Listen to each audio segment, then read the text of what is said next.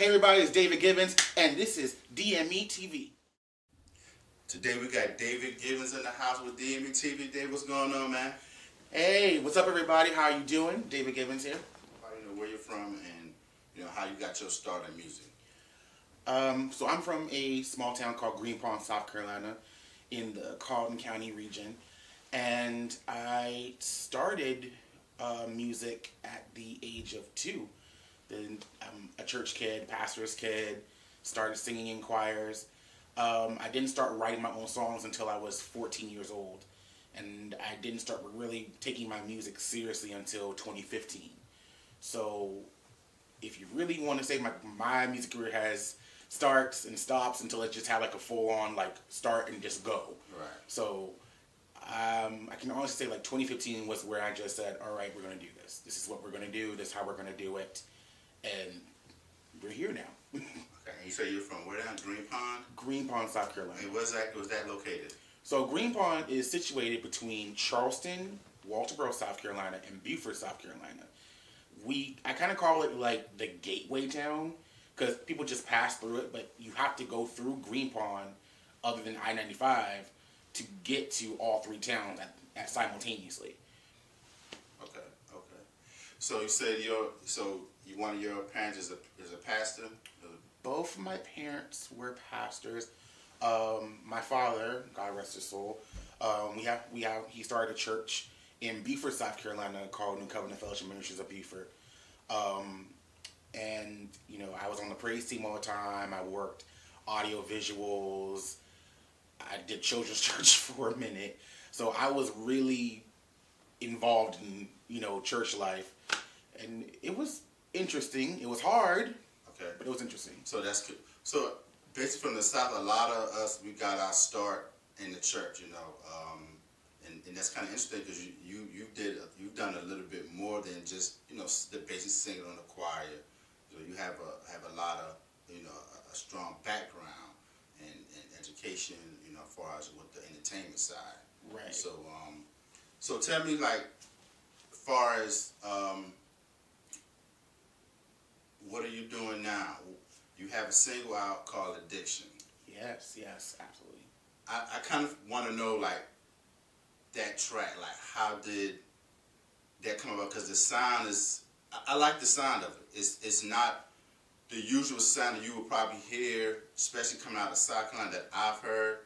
And I like the track. Let's kind of talk about, who's behind the track and what were your thoughts, what I'm saying, when you were writing that song. With Addiction, so for anyone who's, you're just now getting to know me. I'm Trinidadian. My mom's from Trinidad and Tobago. And I really wanted a song that represented that culture. In the project I'm working on right now, it's telling a story. And the part that Addiction fits in is basically talking about being addicted to a memory, being addicted to somebody that you said, I don't want to be with anymore. But in the end, you keep falling back with that person. You keep falling in love with that person. And so the character in this story, when I started writing it, was basically he had just dealt with rejection. He said, I'm moving on from this person, but the memory of the infatuation and the lust for that person is overtaking him.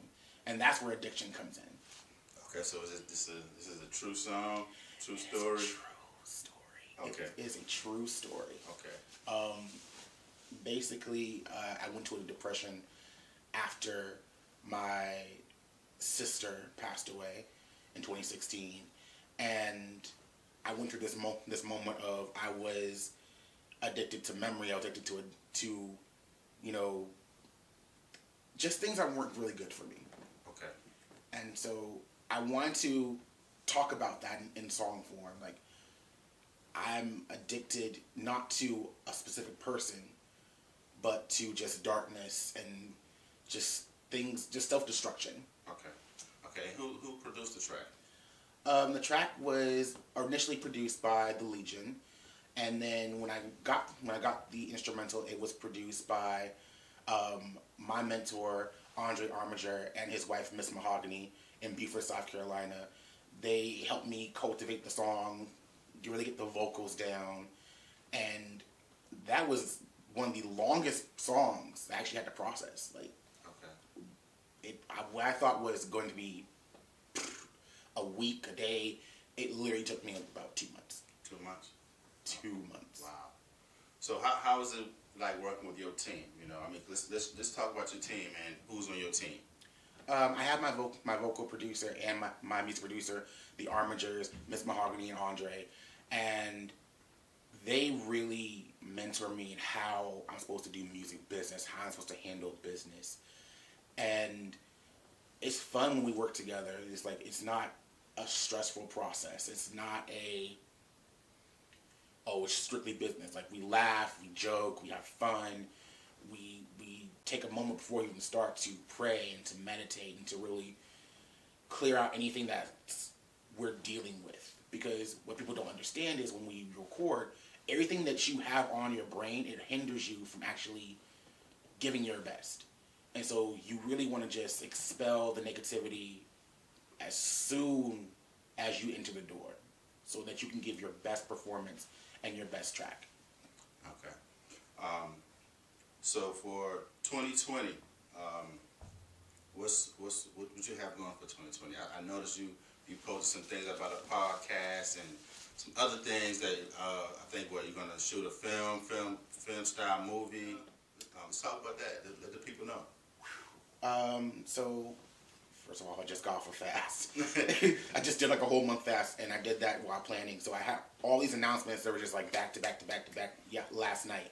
So first off, I have a very special announcement I just announced that I am releasing the first half of my debut album called The Electric Kingdom. And it's part one is called Innocence Plus Fallen. So it has all the episodes, which I call my singles episodes, like Crush, Addiction, Pulse, and there's a new exclusive song that's coming out along with the EP, as well as there's an exclusive remix to one of my songs with a major artist, but I can't say who at this time right now. I am starting a podcast, so for indie artists, it's called The Earth According to David, and basically this podcast is a show about nothing, kind of like Seinfeld. It's a show about nothing, but it's about anything. You can talk about anything. You can say anything.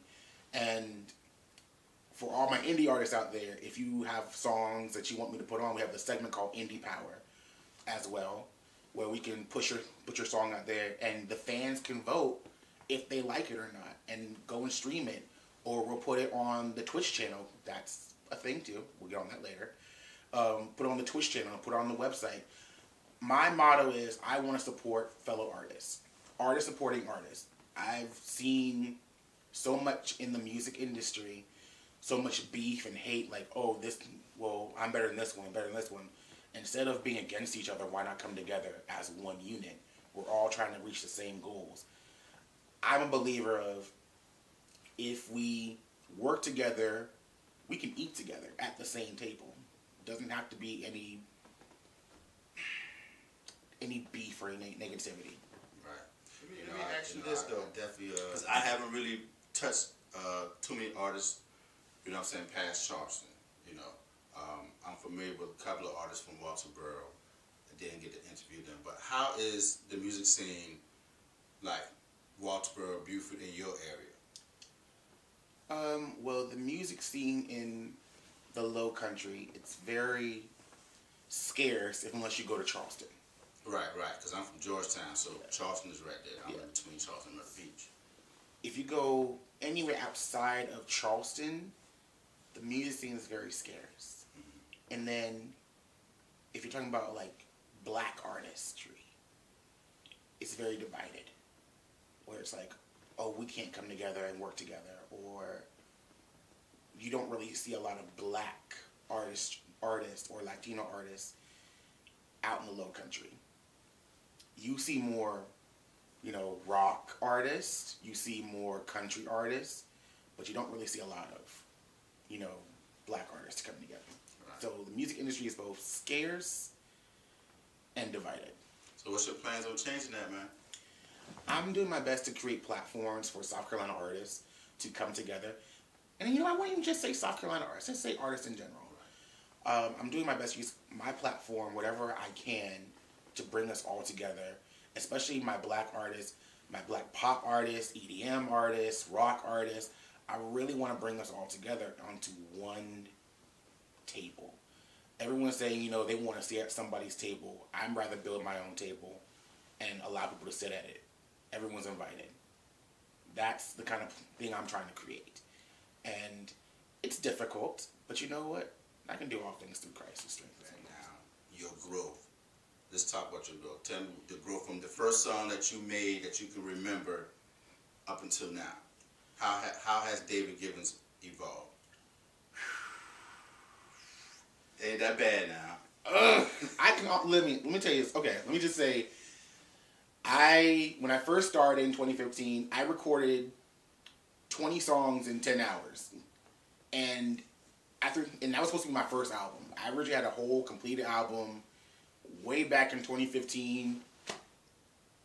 I threw that whole thing away. Because it wasn't the quality that I was expecting. What do you mean by quality? You mean the actual quality of the song, or just like the lyrics? Everything. Okay. Everything. Like, okay. The lyrics was crummy. The sound was crummy. My vocals were crummy, and I did it because I did it out of grief. I did it out of grief. I did it out of sadness. I did it because I just wanted to put something out there. I was rushing it instead of taking time to go through the process. I think I only released one song from that canceled project because it was a good testing ground. See, okay, where do I fit in? Okay. What was that song? It's called "Welcome to the Show." Okay. I released that 2016 during a hurricane. Okay. And it was a good testing ground. I let a couple friends hear it, and they were brutally honest. They were like, "Yeah, don't ever do that again." I mean, that's good they were honest. You know, some people tell the artists, you know, especially friends, yeah, that's dope. I like that. In actuality, it might not be that great, or it might need some work.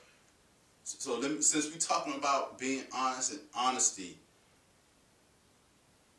the people around you, when they break something down, because some people I've noticed they'll tell an artist, yeah, that's trash.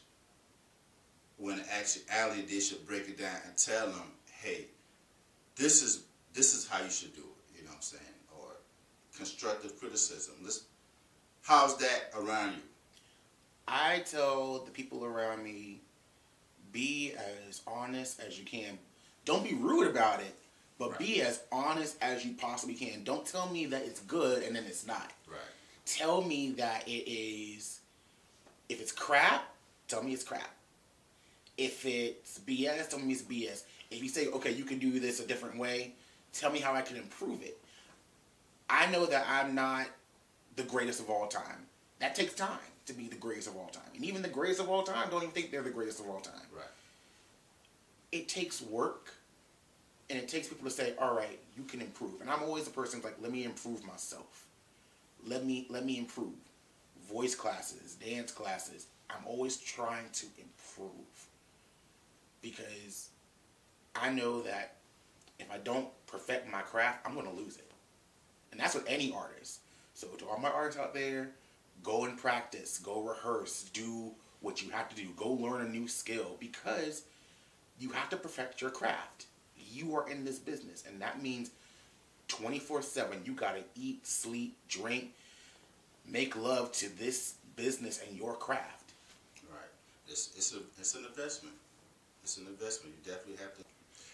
Tell me some of the artists that influenced you, you know, when you were coming up. That's a lot. You know, you give one or two artists that influenced you, that made you say, you know, I want to pursue this, you know. And it doesn't have to be a major artist. It could be a local artist, whoever that influenced you to say, I'm going to go ahead and pursue this. This is what I want to do. I've got like a top 5. Okay, you can drop the top 5. Okay. Yeah. Well, my number 1 is Prince. Prince is my number 1. I love Prince's music. Yeah. And not just like Purple Rain. I love 1999. I love Controversy. I love Graffiti Bridge, Musicology. Even the the original streaming albums because he really is the originator of streaming and digital downloads back in the 90s. And I just love his creativity, him not being afraid to be himself. And I think a lot of us were afraid to just be crazy and weird, but he was never afraid, and that really inspires me. Dawn Richard, if you don't know who Dawn Richard is, she originally was part of Diddy's Danny Kane, Dirty Money, and now she's one of the few big indie female pop icons. And she really inspired me and said, we need more black pop artists. We need more black electronic artists. All her albums are super dope. Golden Heart, Black Heart, Redemption Heart, New Breed. Great artist. Celine Dion, love her. Lord. Shirley Caesar, love her. And I think my final was Whitney Houston. Janet Jackson. Can't forget Janet Jackson. It's either Whitney Houston or Janet Jackson. Janet Jackson mostly because I know it's controversial. I wasn't really a big Michael fan, but I was always a huge Janet fan. A huge Janet fan. Definitely. So what genre do you fall under? Do you categorize yourself under a certain genre, or you're just a music maker? I don't really categorize myself per se to myself, but just to make it easier for people to understand what kind of music that I do, I always say pop, R&B, EDM. Okay. I always say pop, R&B, EDM. Those three strictly. Okay. I'm on this thing where I want to see more diversity in pop music, so I want to be the black male pop star. I love R&B because that's roots. That's where most African American music is founded is in R&B, and I love EDM because you don't see many people like me in EDM. Right. So I do all three. Okay. So man, go ahead and shout out the people, man, that's out there supporting you, that help you, your team, whoever you want to give a shout out to, and let the world know. All right, hey everybody, this is David Givens. I say thank you to everybody who supports me.